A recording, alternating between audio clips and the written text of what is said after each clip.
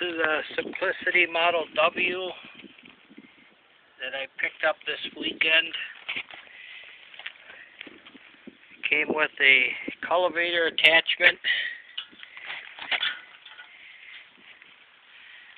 It's a little bit different than most of the cultivators attachments I've seen. These tines and that are quite a bit different. Looks like it's had some modifications done on the frame. And it came with a sickle mower. I got it upside down now so I can just mount it in there so I can wheel it all around. But the sickle looks like it works. It's missing the wire rod, the one across the top, and then that push the grass down.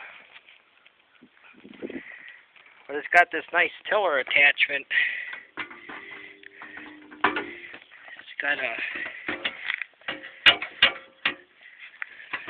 adjustable bar here with a tooth on the end. Tines don't look too bad. And this tiller is driven from the side, so it doesn't leave that strip in the middle. This would be the engagement rod for the sickle mower. This is the rod for the tractor. Engage the tractor. And here's the engagement to turn the tiller on.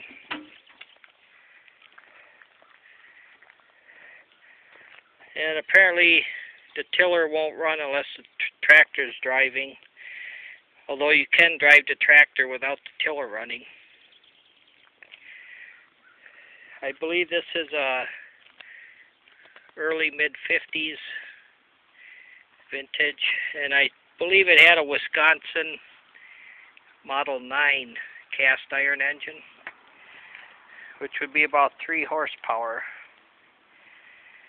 And it'd have a belt going from the motor to this pulley to drive the transmission, and then a belt from this pulley to the tiller to drive the tiller. Anybody want a nice friendly kitten? But this is another project I've got. Tires don't look too bad. This one's got a little bit of weather checking, and I think it might have had fluid in it at one time. Doesn't feel like it's got fluid in it now, though. But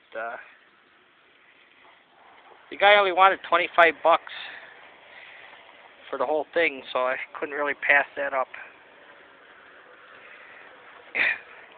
I've got one Model 9 engine that I'm fixing up for another Simplicity tractor.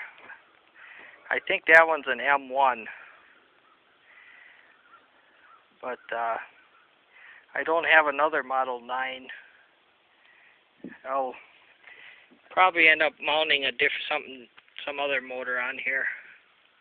Probably like a 5-horse Tecumseh or something.